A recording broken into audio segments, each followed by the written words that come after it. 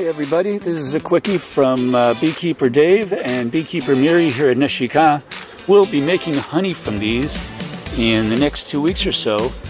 See all that stuff sticking out there? That's all honey. Pure, raw, unrefined honey.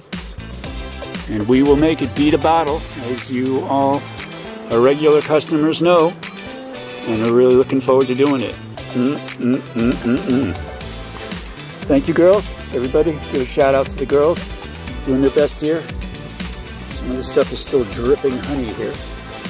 And we're looking forward to bringing it to you as soon as we can. So subscribe, like us on Facebook, and we will let you know when the honey is ready for bottling. And we will get it to your hot little hands just as soon as we can, because the bees are happy, we're happy, and we want to make you happy. Subscribe and like us on Facebook. For Neshikha, Beekeeper Dave and Miri in the bee yard.